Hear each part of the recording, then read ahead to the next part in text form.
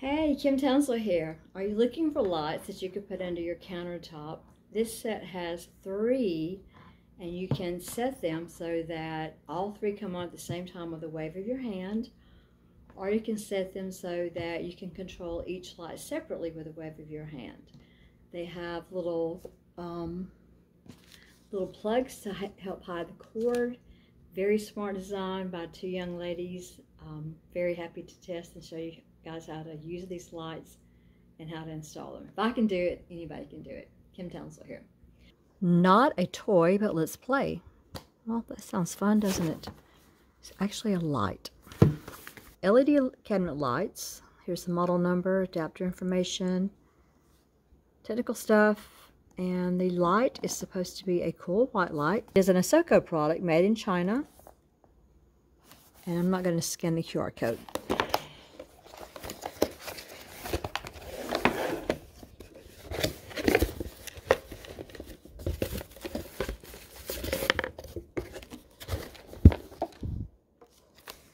We have installation guide, saying to pull out, rotate to pull back, stick on, push in, operation guide,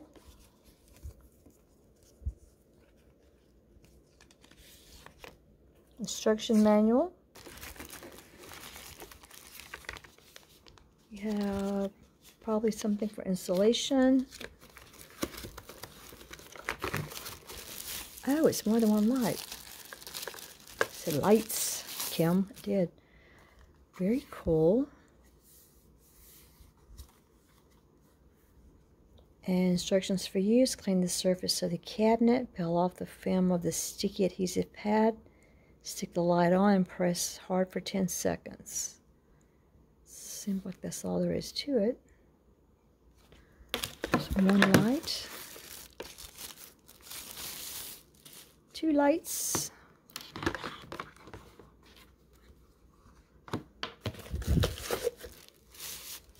3 lights.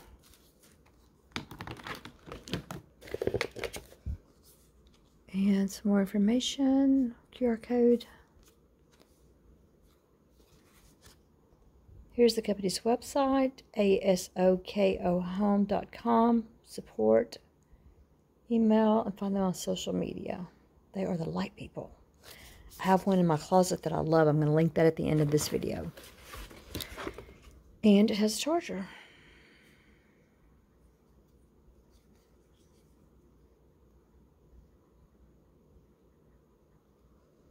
It's like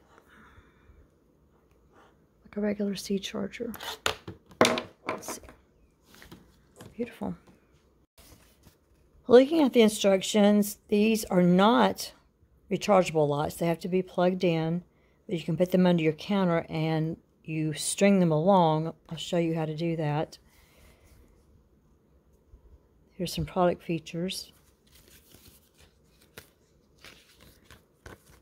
Let's identify these parts. So 1 is the Type-C interface. That's going to be on this end. Has this Type-C cable plug. 2 is the motion sensor. Here, there's the motion sensor. 3 is the control button. 3 is the control button. 4 is the smart indicator ring that is around the green button. 5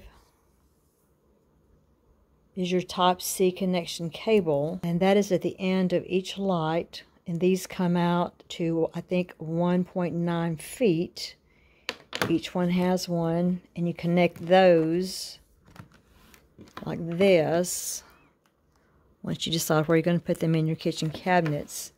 And then you're going to connect this one to the end one. Kind of like Christmas tree lights, but you're putting them under a cabinet.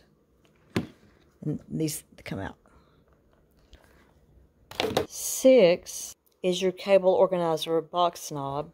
That's this. I'm going to assume that you can pull it out and that you can reel it back in with that. 7 is the light emitting surface. That is this part. The light emitting surface. 8 are the product parameters nameplate. That's on the back side. That gives you some information about the lamp. 9 are your stickers. Those are what you're going to use to actually make this stick to the bottom of your cabinet. I would suggest cleaning the cabinet first and drying it thoroughly before you put it on there. And make sure you get it where you want it. I don't think it's reusable. 10 is your custom adapter. That is this. Goes into the electrical outlet. And then this goes into one end of your light. The last string of the light, closest to the electrical outlet. 11 are cable clip. And those come in this bag that you can use to clip the cables up underneath the cabinet so that they're not hanging down. I'm in the darkest room in my house, but I have my flash on. We're going to put this C cable into this. I'm going to test one of these lights and see if it works. Going to plug it in, and it's already coming on. Let me cut my flash off. So to operate, you're supposed to wave your hand in the sensor area to cut it off and on. So that did cut it off. Close. I wave my hand again. That cuts it on. So that worked.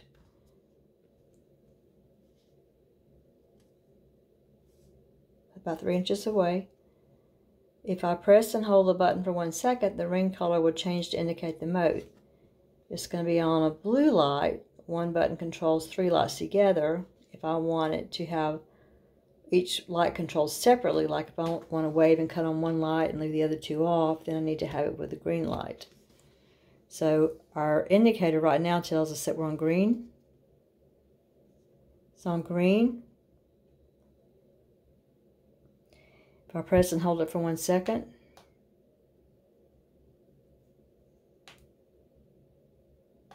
the blue light comes on.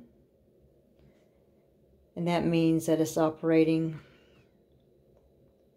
all 3 lights together. So when I string all 3 lights together, if I want all 3 of them to come on, I need it in the blue mode.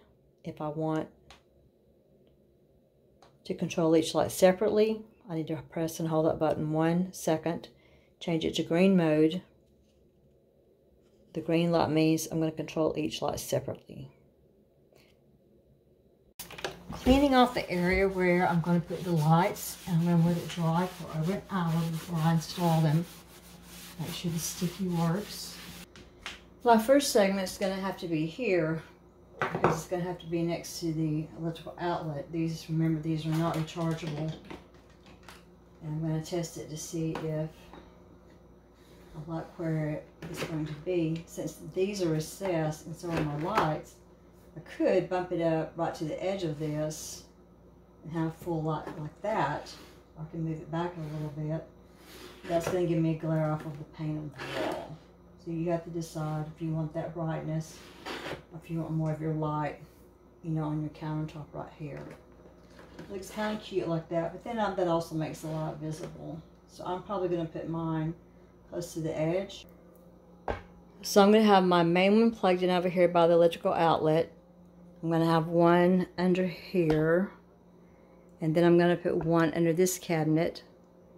I already have an older light here that I'm not prepared to take down, so I'm going to try to string my third light to be under this cabinet.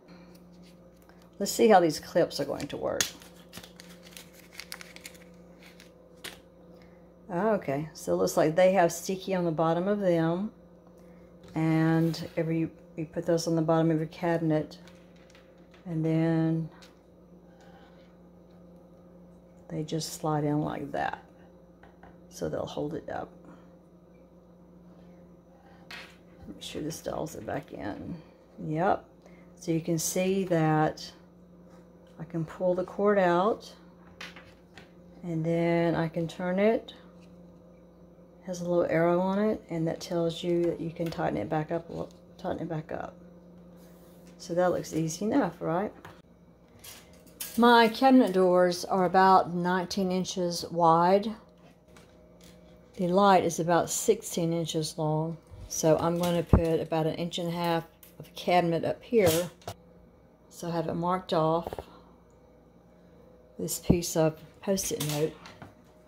I'm going to peel the back off.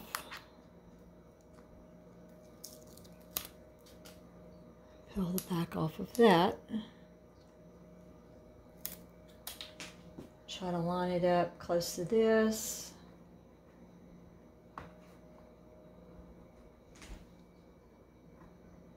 And press it straight up. We're supposed to hold it there for a little while. Don't have it plugged in yet. So the instructions say to clean the surface, which I did, peel the film off the sticky adhesive pad, which I did, stick the light on and press hard for 10 seconds. I actually did mine for a little bit longer than 10 seconds, but it's up there. Let's test this one and see if it's going to work. So it's plugged in. I should be able to wave. And it did come on. See that beautiful light? Wave again, and it goes off. Let's put the next one up.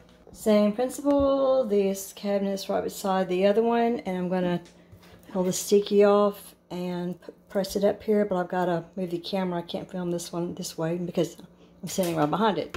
You can try a different angle.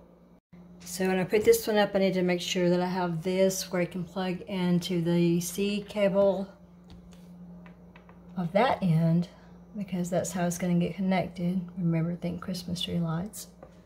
And I do. Peel.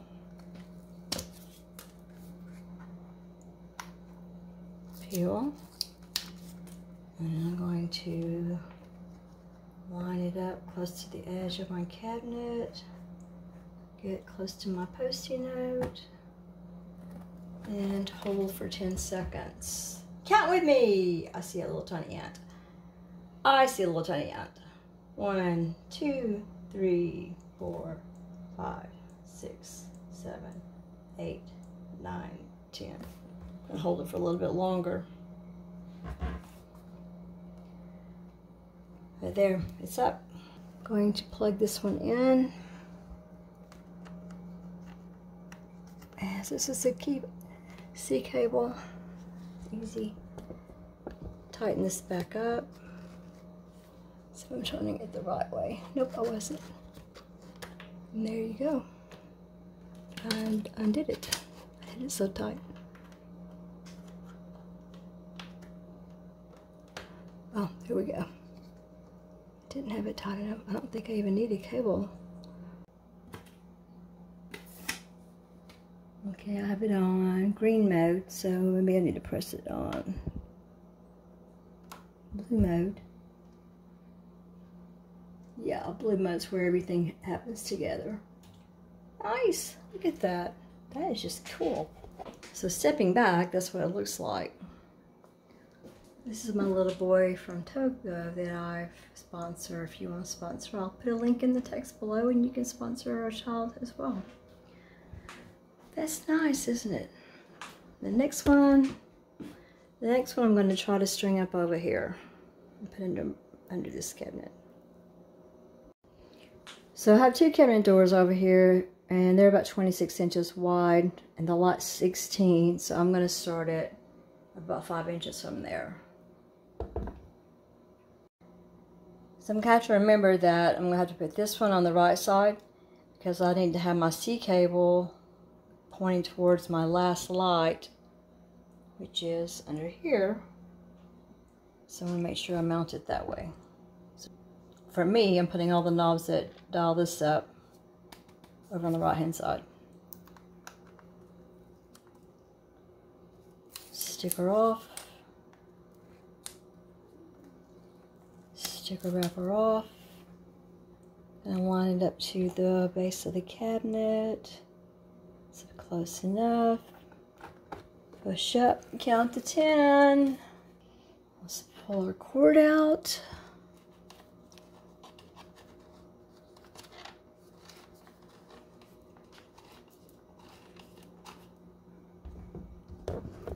Just to be safe, I'm turning it. Don't know if you have to turn it or not.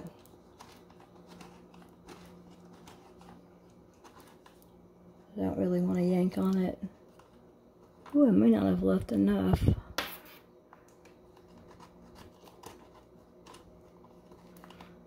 Well, I didn't. So they said it was only about 1.5 feet, and they're right. So I'm gonna have to take this down and get some more sticky to put it up somewhere else, I guess.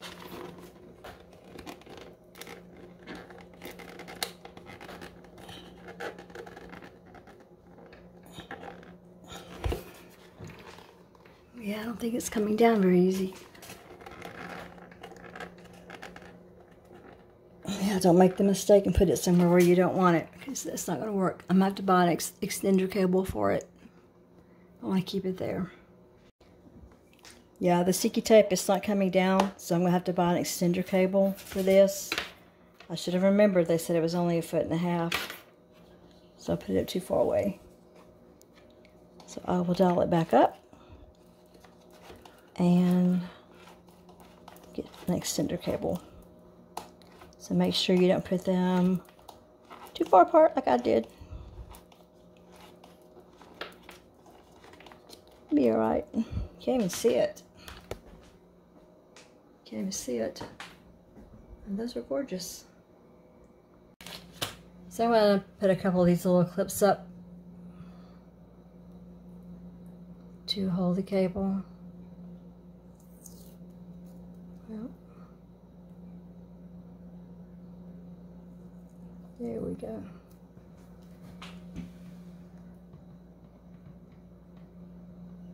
So I'm going to put it on the cable. And then press it on the cabinet.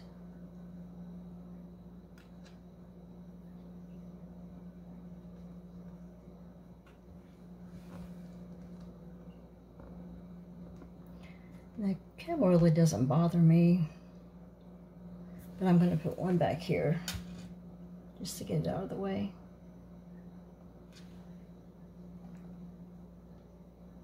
These are some smart young ladies that designed these lights.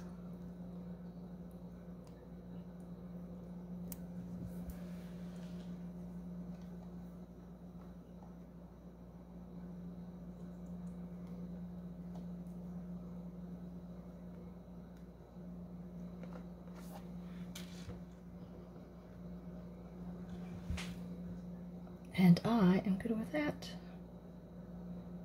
So because I didn't pay attention to my own reading, I'm going to have to order the 3.2 foot extension cable on Amazon.com, Asoko. I'll put that link below since I'm going to have to go buy one for myself. Let's check the instructions again. You wave your hand to cut it off and on. That works. You hold your hand for 3 seconds to dim. Cut it back on. So 1, 2, 3, and it starts dimming. So it does work. If you want each one to work independently, press that until you get the green. And then that one dims. That one cuts back on. That one cuts off. And the other one stays on. I don't want them both coming on together, so I need blue.